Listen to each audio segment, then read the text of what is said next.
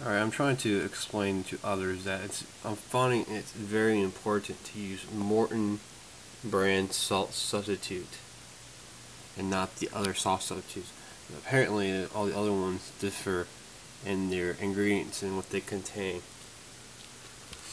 I don't know if you can see that very well, but Morton's contains potassium chloride, which most salt substitutes have.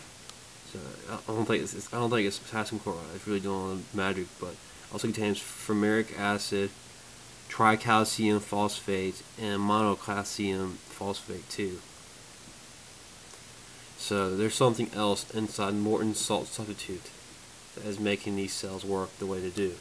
And the way they work, what makes these cells so particularly special is that you never have to add water to them after they've been made.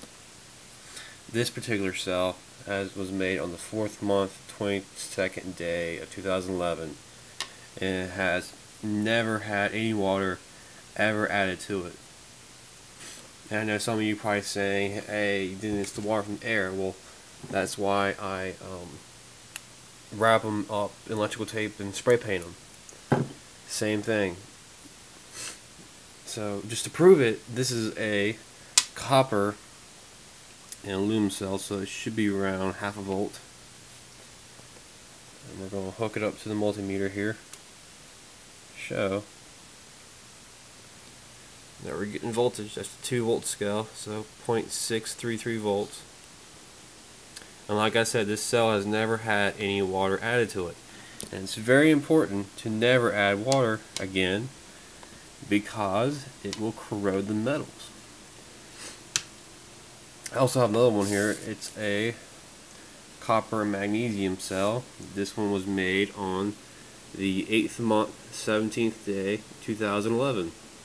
And there's a steady voltage on it, 1.422 when I first made it. You probably also notice that there is some green tarnish around, or right there, on the glue. And that is because you can, oops, the table's starting to fall apart, but you can tell that this is solid. Water has never been added to this cell ever again. And that green tarnish is from when the glue was wet. So when the glue is wet, that's probably when it's at its weakest. And you'll see at 0.1422, you'll understand why when I show you.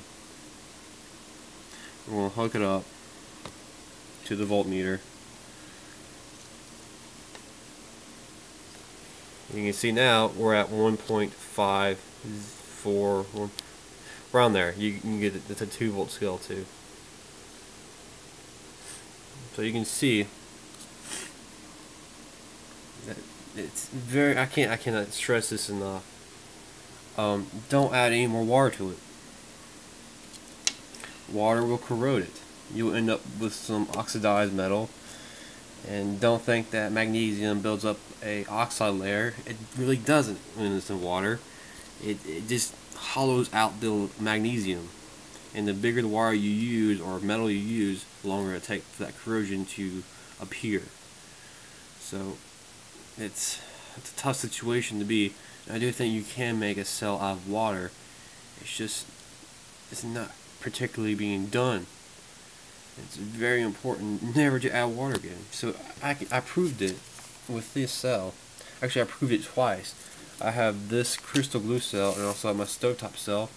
You can visit Lidmiller's channel and see him do a great replication of the stovetop cell. And what he does so great is that he actually uses Morton salt substitute like I did. And you'll see that he never has to add water, period. Not even at the beginning. With these glue cells, there is water at the beginning because the glue contains water. It's a water-based glue. But that water evaporates as the cell dries. As you can see, solid. Never needs water ever again. And what I like to do is I like to spray paint them, or what I'm going to do now from now on, because paint is not fully covering, I will start dumping them in liquid plastic. And there's that 5-foot crystal cell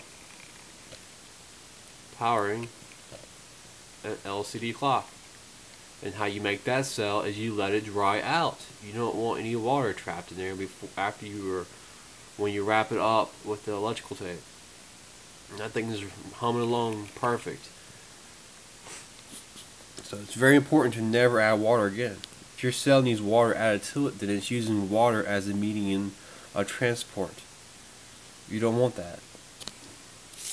And I proved it twice that you can make a cell that doesn't need water. And the secret ingredient is something inside Morton's salt substitute. So I know it may be hard for some to understand it right now, but trust me, once you make this cell and you see that this cell is still going even after months. This was created in September, guys.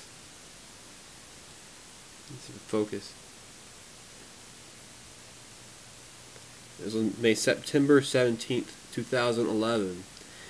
And it never had a drop of water added to it. So, it's very important. And it still maintains its voltage.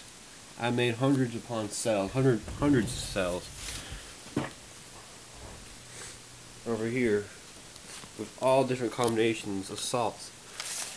All of these failed miserably. There's even more underneath here.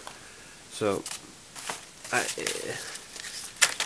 I have made many cells, different combination, borax, new salt, whatever you name it, just plain old salts, cream of tartar salt. Even this one's interesting too.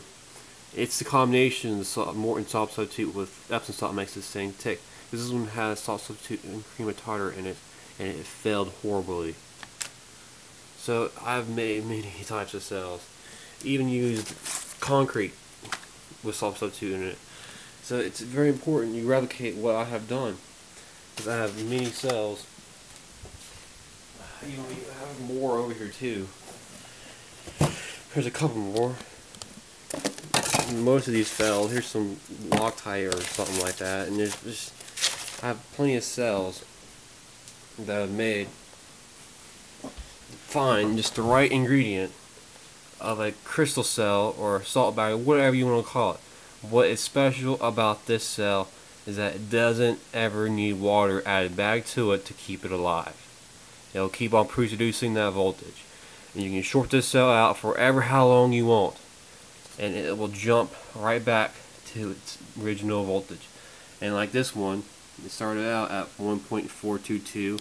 It's now above 1.42, around 1.44. So, you gotta trust me. You gotta just follow what I say to the T, and then you understand.